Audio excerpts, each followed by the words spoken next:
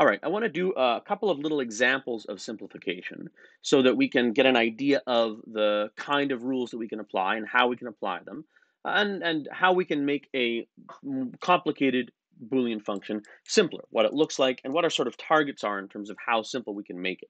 Let's start with a simple, fairly straightforward example, a function of three variables, a, b, and c, a function of three variables, a, b, and c, focus that, which is going to be equal to, let's do a, b, or a, b, c, or b, c. Three variables. Three variables, three terms, three product terms. We call these a product term because it's two terms, two literals anded together or multiplied together, I guess, if you want to think about it that way. Remember, and multiply are sort of the same but not quite, or and addition are sort of the same and not quite. So we call these product terms, and we call this whole thing together a sum of products. So what we're going to do is simplify this. Now we can look at these first two terms, and we can say there's something common between these terms, and we have this distribution rule. I'll bring in my rules again so you can remember what these rules are. We have this distributive rule that says that if we have two terms that look like this, and there is a common factor between them, we can factor that out, and we can bring that out into the brackets. So what does that look like in the context of our example? So we have AB or ABC. We can see that AB is common, but the sort of rule that we have is y or z equals xy or xz. This is our distribution rule. It doesn't quite apply, does it? So we can actually invoke another rule that allows us to have something else left over here to have the y. So we have a rule that looks like this. If x is ANDed with 1, we get the x back again. Now, why would we want to do this? Well, what this does is it gives us something to distribute out. It looks like this. We can first say this is a, b, ANDed with 1. And we can OR that with A, B, ANDed with C. And then we've got B, C to deal with later on. Now, I'm being a little bit overt with this. Most of you will probably see what's coming here, is that if we invoke this rule, and then we should actually name the rules that we're using so that we can follow the derivation. So this is the rule called identity. That's going to be a rule that we're going to use later, the distribution rule. Then we can see that this is like xy, and this is like xz. And so we can take these two together, and we can use a distribution rule.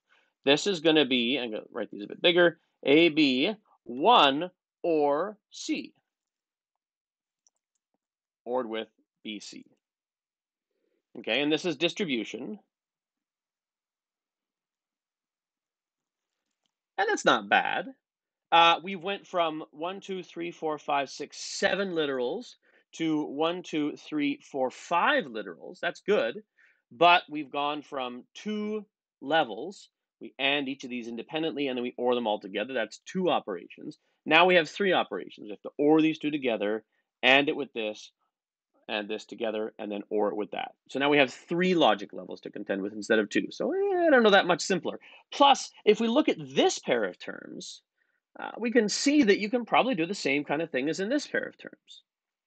But we've gotten rid of that. So what do? There's nothing left to sort of do distribution with. So let's back up a little bit and let's recognize that this AB, ABC, and this ABC, BC are both the same derivation. So we could take ABC and pull the BC out of it, and we'd have the same kind of result. Wouldn't be much simpler. But we have another rule that we can invoke that if we look carefully at, we might be able to make use of.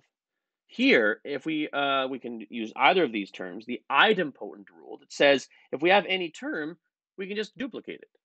X is the same as X or X.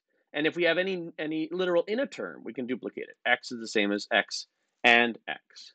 That's going to be useful here. Let's go back to our set of rules. Because what we can do is we can just duplicate this term, right? We can say AB or ABC or ABC or BC. That looks weird. So let's try that. Let's start this derivation again. F of A and C is A, B, or A, B, C, or B, C. Now again, who knows where this came from? Maybe there was a plain English description of a problem that this is what you have to solve. But we're starting with this. Our first derivation, we got somewhere, but we feel like we can maybe do better because there's some simplification here that we couldn't do. So instead, what we're going to do is we're going to start by duplicating this ABC term so that we can use it here and we can use it here. Now, again, this idea of duplicating of terms is not something that happens in traditional algebra, but it is something that happens in Boolean algebra. So we can just say this is the same as AB or ABC or ABC or BC. And this is because of the idempotent rule. It's always a good idea to sort of make a note of the rules you're using so you can look back in your derivation and say, yeah, that makes sense. Then, based on the idea that we had before of pulling this term out of this term and leaving it with 1 or C, and you'll see there's more we can do here as well, 1 or C, what we can do is we can say, in fact, we can do that twice. We can say this is equivalent to A, B, 1 or C, and this is equivalent to B, C, 1 or C. 1 or A. That's right, because the 1 is here, the A is here. So let's, 1 or A. So this is BC, we pulled out 1 or A, and this is AB, we pulled out 1 or C. So that's a little bit better, and that's not bad. Now, what happens if we add or 1 with a variable? Maybe there's a way we can get rid of that. Well, if we go back to our list of identities, we can say that if you OR 1 with a variable, that turns into a 1. That variable goes away. It's the annihilator. It gets rid of information. So we can actually do that here as well. A, B, 1, or C actually just turns into A, B, 1. Oh, by the way, this is distribution. And this turns into B, C, 1. Because the 1 or A is just 1. 1 or C is just 1. And then we can look back and we have a rule that says if we AND with 1, we get the original number, original value back again. This is called the identity. So we say this is annihilator. So we've annihilated the C value and the A value. And I got to remember how to spell annihilator. Hilator.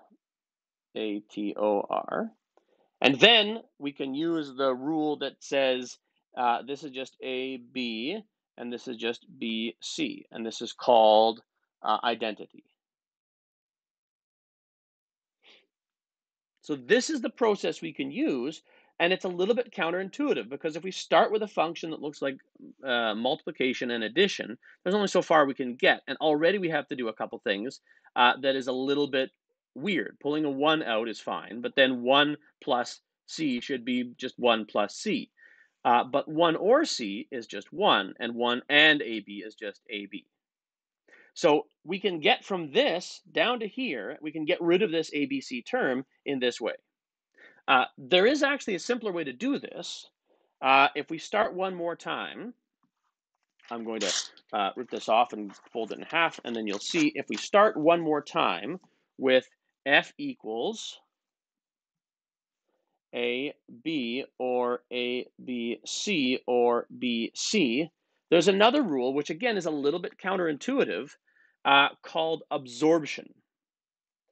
This is a rule that we can invoke if we have a situation where we have two terms, one of which is further specified than the other. So if we have x or xy's, this one's a bit more specific. This is anytime x is true, this is when x and y are true together. If this term is a bit more specific, the annihilator rule says that goes away. It just disappears. The xy, the more specific term, goes away, which makes sense. If this is true anytime x is true, then it's also true when xy is true. So this xy doesn't add any extra information, and it is absorbed into the x term.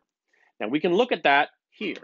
We have AB or ABC, and this is the same as, if we treat this AB like the X, and we treat this ABC like the X and then the Y, what we get is X or XY, and that tells us that the XY just goes away. So we can actually, in a single step, simplify all the way down to where we had the first time. This is AB or BC by absorption. Absorption. Because the ABC term is absorbed into the AB term.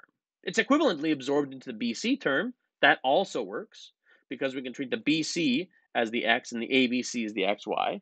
And we see how that works logically, right? What happens when you're doing absorption is you're actually factoring this AB, this into this ABC. We pull the AB out by distribution, and what we're left with is 1 or something, which is just 1. Because anytime you have two terms, one of which is always true, the or of something that's always true is always true. And then we can complete our proof. So this is the idea with simplification, is we start with some function and we do some sequence of events to try to get to some place that's simpler. And in this case, we did get simpler, right? We had 1, 2, 3, 4, 5, 6, 7 instances of a variable and 1, 2 logic layers, right? All of these AND gates can happen at the same time, and then the big OR happens together. Here we have 1, 2, 3, 4 literals and 2 logic levels. So we haven't changed the number of logic levels, but we have significantly improved the number of literals we have to use, which means the gates will be smaller, and that will make it a cheaper implementation. So this is an example of the kind of simplification we're going to do. And all of these rules will be invoked multiple times whenever we do any of these simplifications. So we have annihilator, identity, idempotent, complement, double negative, absorption, commutative, distributive, associative, and De Morgan. All of these rules you can just invoke as they are. But I could, in an assignment, ask you to prove any of these rules. And then in that case, you would have to prove the rule using all the other rules. So we just sort of proved absorption using distribution and annihilator. So that's an example of proving a rule using the other rules that are there. So that's an example then in general of simplification. They're going to have a lot more interesting simplification problems. That one was pretty straightforward. In the next video, I'm going to go through some theory, some names of things, and the way that we can structure them so that we can use a simplification technique that is guaranteed to give us the simplest answer given certain constraints.